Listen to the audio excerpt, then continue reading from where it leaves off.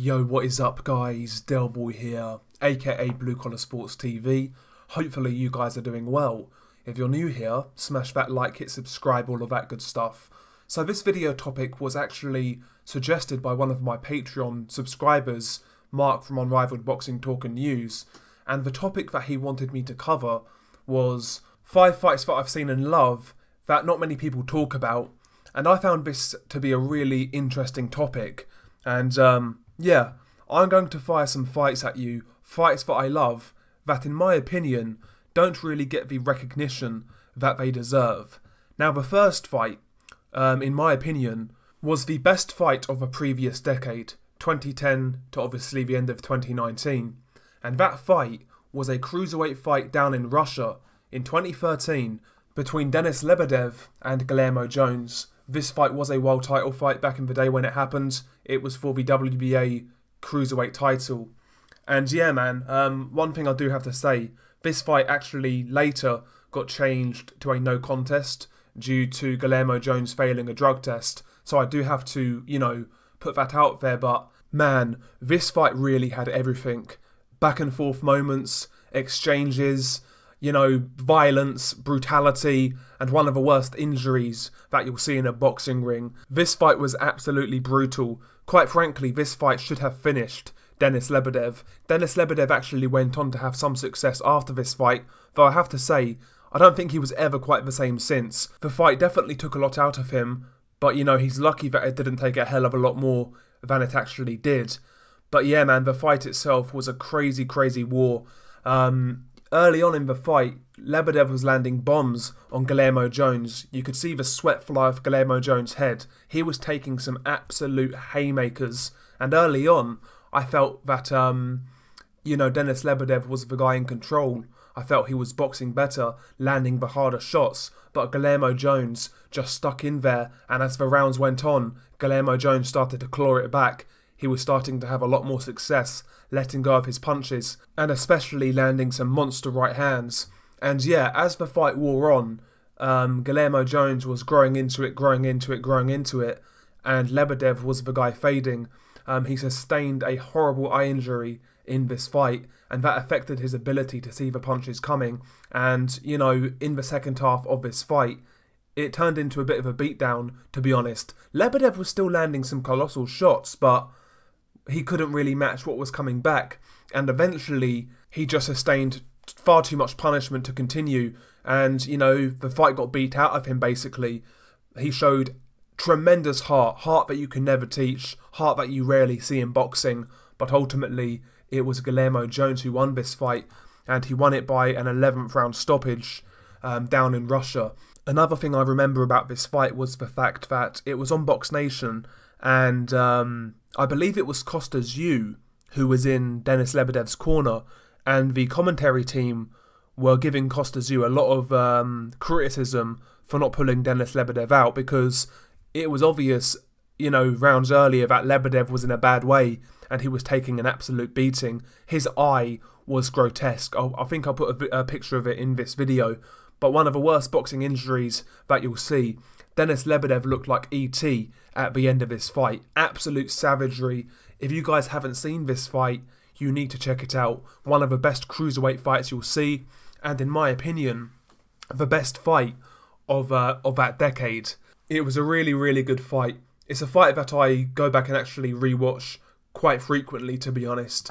But yeah, man, if you've not seen it, you guys need to check this one out. I highly recommend it.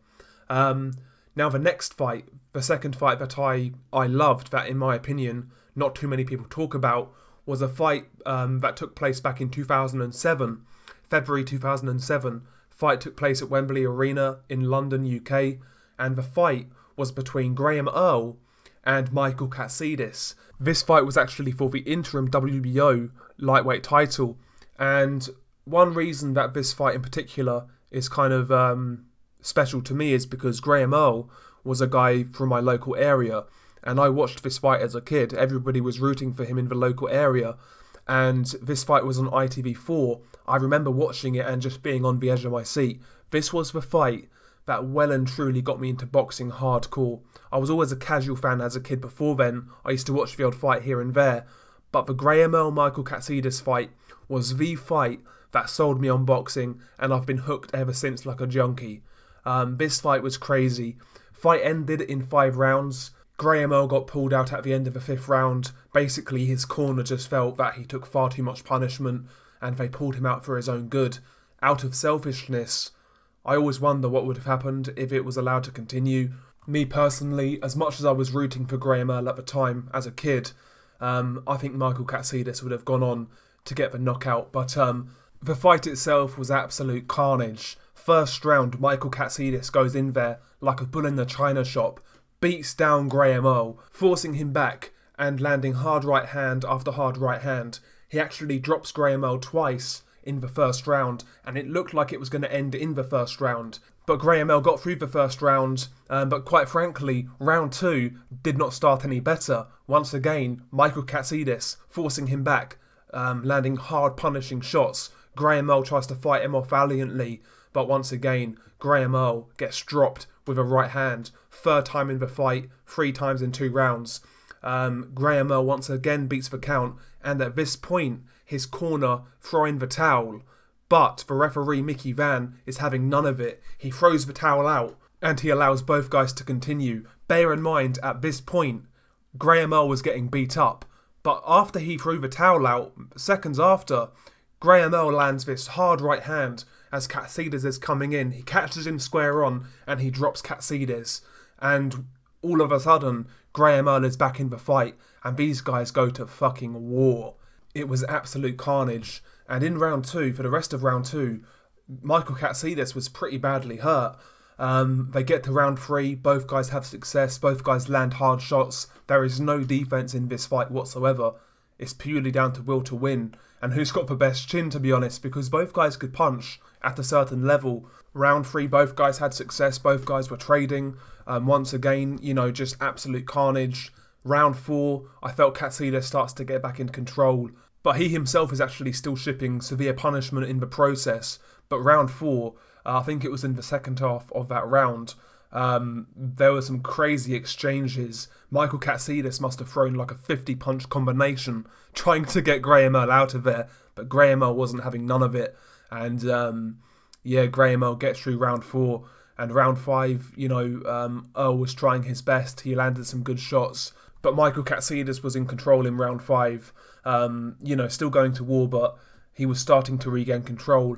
And at the end of the 5th round, Graham Earl's corner decided to pull him out, and I can see why. But like I said earlier, selfishly, I would have loved to see this one continue, because it was an absolute barn burner. You know, the crowd were going crazy, the atmosphere was immense, just a brilliant fight. One of the fights of the year for that year, if not the fight of the year, in my opinion, in 2007. Just absolute craziness between Graham Earl and Michael Katsidis. Brilliant fight. If you've not seen it, give it a watch. It's only 5 rounds. You'll certainly enjoy it, I'm sure. But the third fight is a little more mainstream, I have to say. And it is the 2009 fight of the year between Juan Manuel Marquez and Juan Diaz. I believe it was the WBO and WBA titles that were on the line in this fight. But yeah, man, this fight itself was carnage.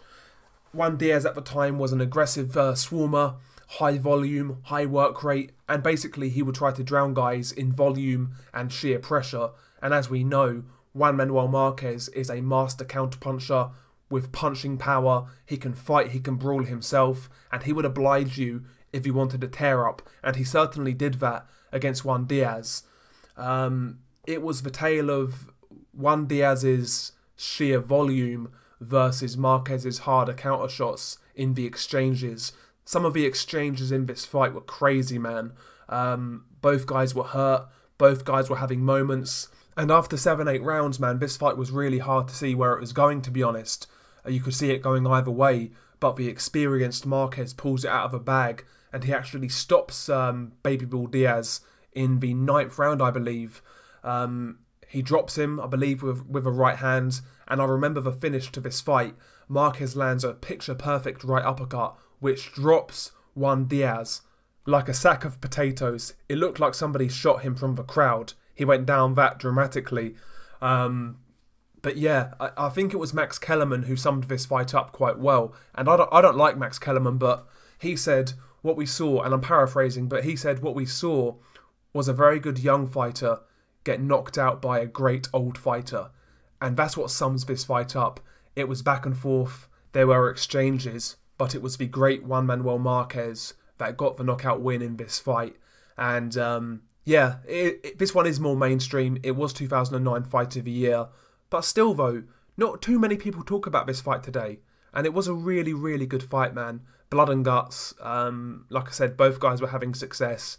Just a great all-Mexican battle, really, to be honest. And they certainly put on a show.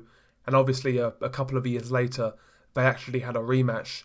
Second fight wasn't as good, but still a pretty good fight, man. And yeah, that's my third fight for this list. Marquez versus Diaz in 2009.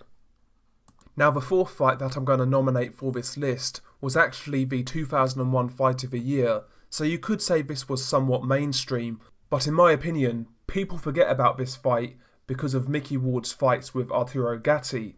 And they don't talk about Mickey Ward versus Emmanuel Augustus.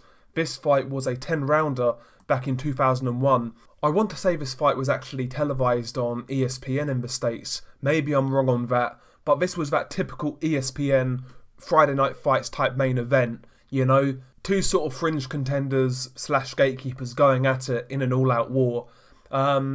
Actually, this fight is one of my controversial boxing opinions. I believe Mickey Ward versus Emmanuel Augustus is actually better than Mickey Ward versus Arturo Gatti 1.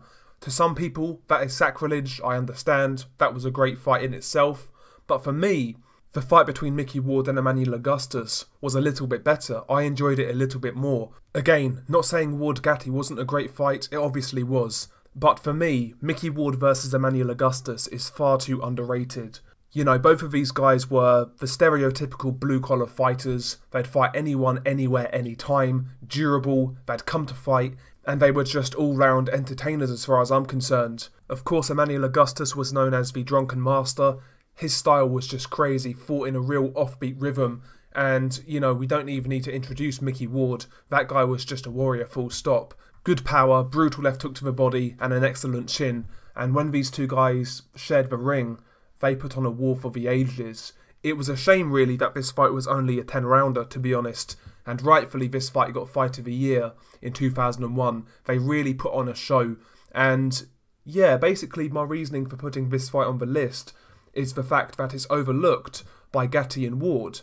And I can see why, though that was a great trilogy, but, yo, Mickey Ward versus Emmanuel Augustus, if you've not seen it, there's a reason this fight was 2001 Fight of the Year. I highly recommend that you guys check it out.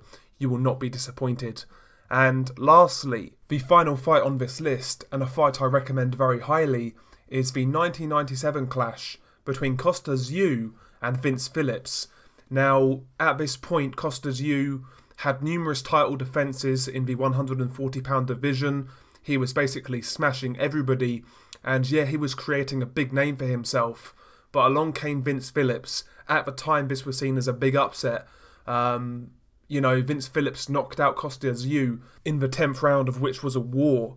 I'm surprised not many people talk about this fight, to be honest. I actually only recently watched this fight for the first time a couple of months ago. And first and foremost, the thing to note, both of these guys were big punchers. And also stylistically, both guys were very good straight punchers. And essentially this fight was two guys just trading straight right hands, landing absolute bombs on each other. You know, back and forth, several hard shots landed by both fighters. Early on in the fight, I felt Costa Tszyu hurt Vince Phillips a few times without really, you know, hurting him too badly. And yeah, it looked like Costa Tszyu, after like 6 rounds, was in control of a very competitive fight, but he was taking so many risks in this fight, going for the knockout. And in round 7, Vince Phillips turns the tide and he drops Costa Tszyu with a left hook, straight right hand combination. It basically caught Costa Tszyu slipping. Costa Tszyu was getting a bit cocky, and Vince Phillips made him pay for it. And this round was really the turning point for Vince Phillips. After this round, it looked like Vince Phillips' straight right hand was having a much greater effect on Costa Tszyu. Before round 7, I don't think Costa Tszyu was hurt that much by Vince Phillips, But obviously during round 7 when he got dropped, and after round 7, Vince Phillips was starting to get to him, and I purely think it was down to the accumulation of straight right hands that were landed, because he was landing a hell of a lot of clean flush shots on Costa Azul. Actually, both guys in this fight showed excellent chins because both guys were punchers, both guys were setting their feet, getting leverage on straight right power shots. And the fact that this fight actually went 10 rounds was quite impressive because, like I said, man, the amount of flush shots landed by both guys was crazy. But yeah, eventually the punishment took its toll, and Vince Phillips caught Costa Azul with a series of right hands and I think a left hook as well. And eventually he finished Costa Azul off in the corner. Costa Azul was out on his feet and the referee jumped in to wave it off. Vince Phillips became the new IBF super lightweight champion that night in a big upset. But the fight they put forth was an excellent bout. You know, a lot of people know that Costa Azul lost to Vince Phillips, but people don't really talk about how great that fight was. It was a really great back and forth fight between two technically sound punchers, and Vince Phillips was the guy who pulled off the upset. Highly recommend this fight for anybody who's not seen it. And yeah, those are 5 of my most loved fights that I feel are underrated. Thank you to Mark from Unrivaled Boxing Talk and News for the patronage. Hopefully you guys as well enjoyed this topic. I actually really enjoyed thinking about this one, going through fights that I've really enjoyed that are underrated. And yeah, those